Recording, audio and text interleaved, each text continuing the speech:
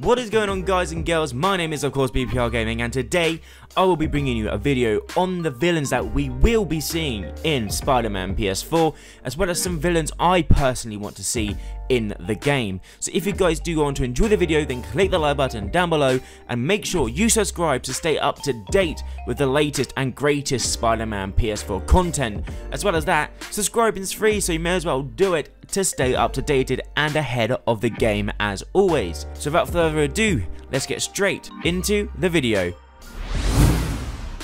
So guys, before we start the video, I want you to do something for me. If you can right now, go over to twitter.com/BPRGamingYT and drop me a follow, then you'll be entered into a giveaway for any copy of Spiderman Ps4 you desire. Okay, basically my account got blocked by Twitter, my old one, and now I need to create a new one. But if you guys can get me up to 100+ followers in 24 hours, then I'll be doing a full giveaway of a copy of Spiderman Ps4 console of your choice. So guys, go do that now.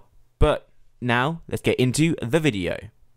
So guys and girls, we have just had a barrage of brand new information for Spiderman Ps4, including new abilities, new combat techniques, new web swinging abilities, and a whole bunch of other news and tidbits of information that we can all dive into. This video is specifically going into the main villains we will combat throughout the campaign of Spiderman Ps4. So of course we have the two villains we know we will fight, the first one obviously being the Kingpin. Now I believe that at the beginning of the game, we will take down Kingpin in some Spider-Man-esque action combat way that will just be beautiful for the fans to really enjoy and get into the game. I believe that actually maybe even the main introduction to the game is taking down Kingpin, where we learn about web swinging, combat, our new gadgets, what our suit can do, as well as the environment in which we can use stealth, and of course all badassery attacks. The next is of course Mr. Negative. He is confirmed to be the main villain throughout the game. However, I believe after we take him down, there will be some sort of impact that will unleash a whole bunch of other villains. Mr. Negative being the main villain means that Spider-Man and Peter Parker will have to combat his ideals and his friendships with Martin Lee. Being Mr. Negative, he's gonna have to put them aside and face down against his worst enemy and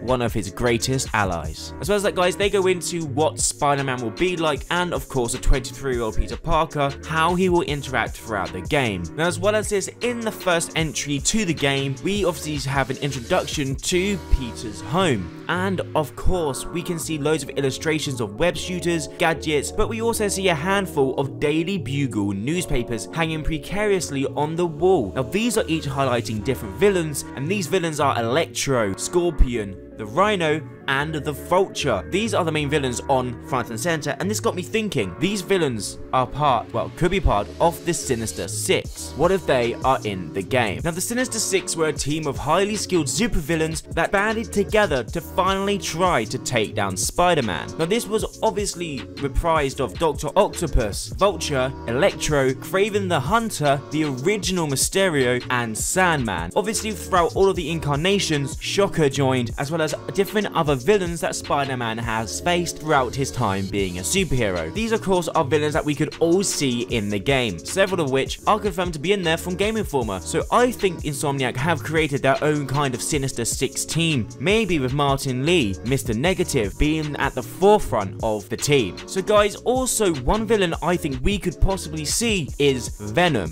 Why? As you can see on your screen now, this is an image of the statue you can get from the Spider-Man Collector's Edition, but the actual piece of work that Spider-Man is on top of is closed off. Insomniac said they don't want to reveal what this is yet due to spoilers for the game. But if we zoom in right now, we can see that Spider-Man's legs are all covered in black, and you can see tidbits of gooey webbiness coming out from the box. Now to me, that very much resembles the way Venom looks and the way the symbiote reacts to damage that is done to him. It'll be great and finally cool to see a fantastic Venom villain in the game, and also it could open the ways to a new black suit which we could use in Spider-Man Ps4's open world. So guys and girls, that has been it for this video. If you have enjoyed, then click that like button down below. Also guys, again, follow me on Twitter at BPRGamingYT. It's my new Twitter. My other one got locked for some bullshit reason. But guys, hope you all have an amazing day. Subscribe if you're new, and I'll see you guys in the next video.